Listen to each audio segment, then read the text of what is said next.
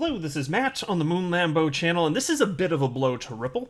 The SEC's request to extend discovery deadline has been granted, and so this is at the expense of Ripple's entire business. Just make this whole case go on longer and longer and longer.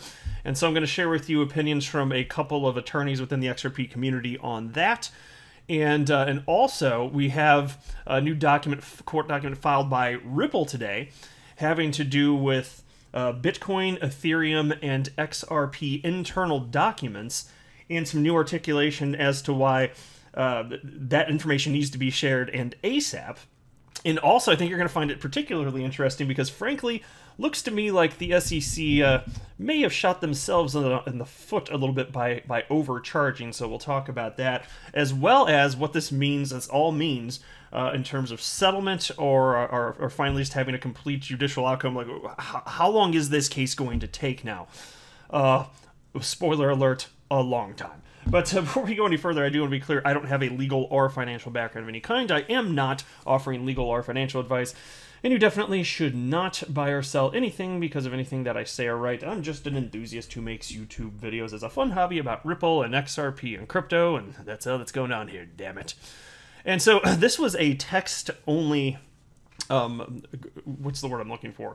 Text-only order that was granted here. So, well, technically there are actually three that were issued today, but the most pertinent one here has to do with the extension of the case here. And so this does mean that there was no additional publication or explanation of why the judge ruled the way that she did here. Now, an XRP community member and attorney James Filan speculated a little bit, so it's interesting. He wrote, it could be also be as simple as Judge Torres needing additional time to work through the substantive motions.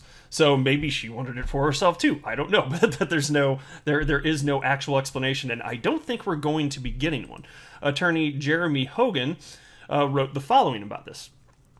The judge grants SEC's motion for 60 more days to conduct discovery. Not unexpected, but this will push the entire case back 60 days. That would mean, quick calculations, summary judgment sometime in December or January. Absent a settlement, this case is going to end in early 2022. So I tell you what, this is kind of disappointing just from a personal perspective. I was hoping to have this thing all buttoned up before this market cycle's over. And granted, it's true, fair enough. We don't know exactly when this market cycle, the bull portion, is going to end and we enter bear territory again. But I was kind of hoping that we'd have this legal clarity before we enter that phase. And we still might. You never know if you're just one day going to wake up and see news of a settlement happening, which I'm still hoping for. XRP community member XR Patience wrote the following, and it resonated with me, so I wanted to share this with you. SEC had 8 years to collect evidence and ignored the judge's orders twice to turn over discovery to Ripple, but the judge grants them the extra 60 days. Does this make sense to anybody? It sure as hell doesn't to me. Yeah, here. I'm on the same page with you, my friend. And then there's this. Attorney James Filan shared this on Twitter earlier today. Ripple files reply in further support of its motion to compel the SEC to turn over internal Bitcoin, Ethereum, and XRP documents, FinHub emails, and OEIA documents. And so I talked about this topic in a very recent video, and in this specific document, this brand new one though, I want to highlight what I found to be the most interesting part, because there was a request by Ripple in the document, I guess probably the most recent one before this one, in which they're saying, hey, we want to have internal documents that outline the trading policies for people that work at the SEC.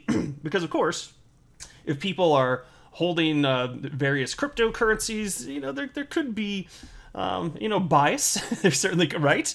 A conflict of interest, right? And so then the SEC was insisting that this was completely irrelevant, and as a result, they shouldn't have to share that information. And Ripple has articulated their reason why that information should be shared. And so I wanted to run through this. And so Ripple's attorneys write the following, and they're referencing here the trading policy. The SEC says that the documents are irrelevant to the issues before the court. That is incorrect.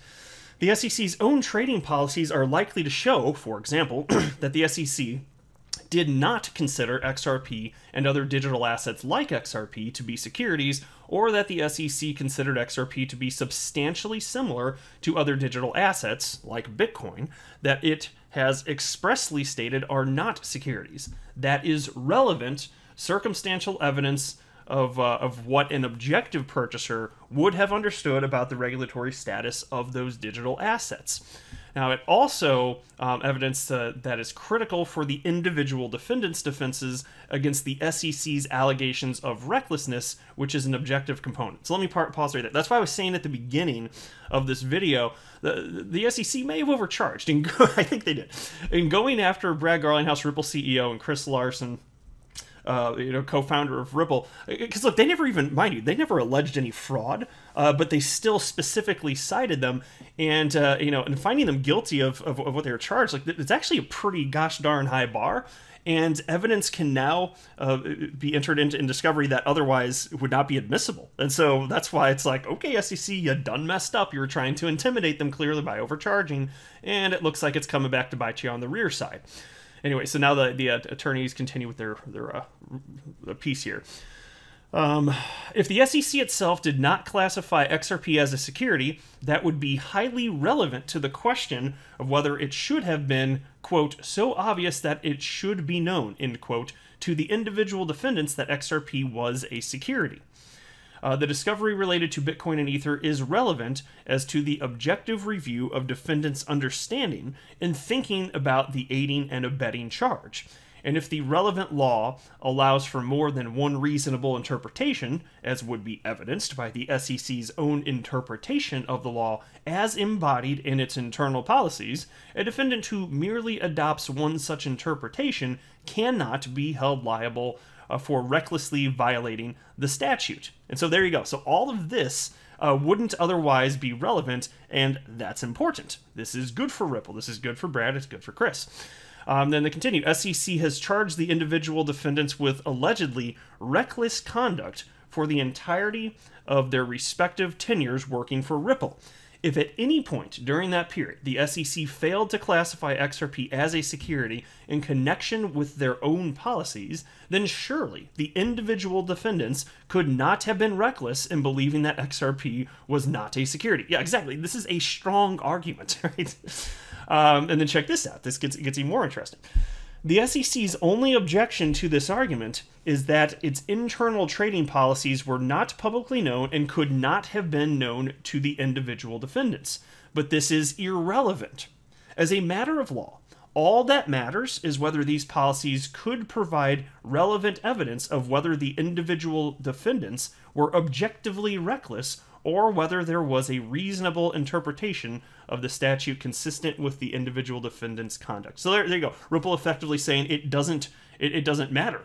It frankly does not matter if the the public the trading policies weren't known, because it speaks to whether or not XRP is a matter of law. You should have known that what you're doing was wrong in terms of, well, really everything. Between what Ripple's doing in selling XRP, Brad Garlinghouse and Chris Larson selling their own holdings, but the SEC, they just got an uphill battle now. And so attorney Jeremy Hogan, he read through that, and then he shared the following on Twitter. Again, the SEC's decision to sue Garlinghouse and Larson bites them in the butt. And then in parentheses he writes, that's the legal term. Ripple wants the SEC's own trading guidelines, and I would bet they do not say don't trade XRP. Without the individual defendants, those documents are probably not relevant. So there you go. Thank you for overcharging, SEC. It has been a gift. You guys tell me what you think in the comment section below. But I will say this, it's kind of a bummer to see this all stretched out, but I think in the end, this is not going to have an impact on whether or not justice is done. Either justice will be done or it won't, and I'm optimistic that it will. I think most of the time, things are more right than they are wrong, right? So I'm certainly still an optimist, but we're going to have to be a little extra patient unless we actually do see settlement. Holding out hope, though. I am not a financial advisor. Do not buy or sell anything because of anything that I say or write. That would be a very, very, very bad idea. Until next time, to the moon, Lambo.